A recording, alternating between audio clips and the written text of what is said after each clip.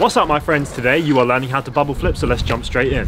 Okay, so the foot position is as follows. You have that front foot with your toes hanging off right before the front bolts, and then that back foot I almost have right underneath the bolts, pretty much on the concave. And that is what you're going to use to flip and jump off of at the same time. Now this is a very confusing trick, but it's going to be a lot easier if you hit the like button first, so bear that in mind. But for reals though, the motion for this one is literally all in the back foot. What you want to do first is practice the motions by taking one foot off the board and just practicing it with one foot kicking the board back and then forward again to get a flip, because this is quite a complicated trick, so it's going to take a little while to get this down, so we're going to practice that first. So what you do to get the flick is you pull down like this, so you push backwards with that back foot, and just where it's about to get to the point where it's up 90 degrees, you're going to kick forward straight away, and that's going to cause the board to come back and then flip straight forward. So all in one motion, it's going to look like this.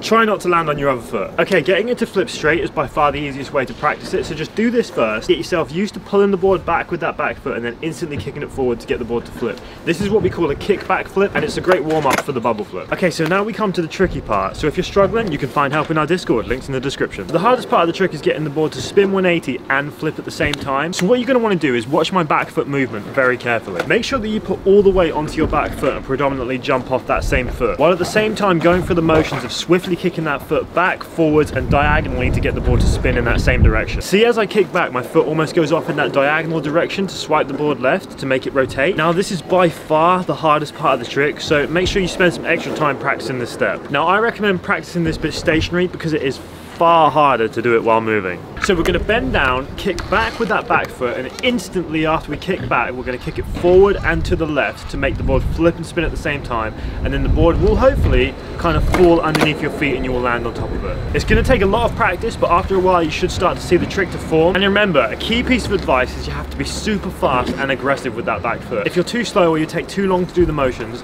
it's just not going to happen. You need to be fast and aggressive with this one. And now trust me, this trick took me a very long time to learn, so you're going to have to be patient, although it is almost certainly guaranteed to get the homies in a letter and skate. If there's anything else you need to know, drop a comment. I'll always do my best to help. See ya!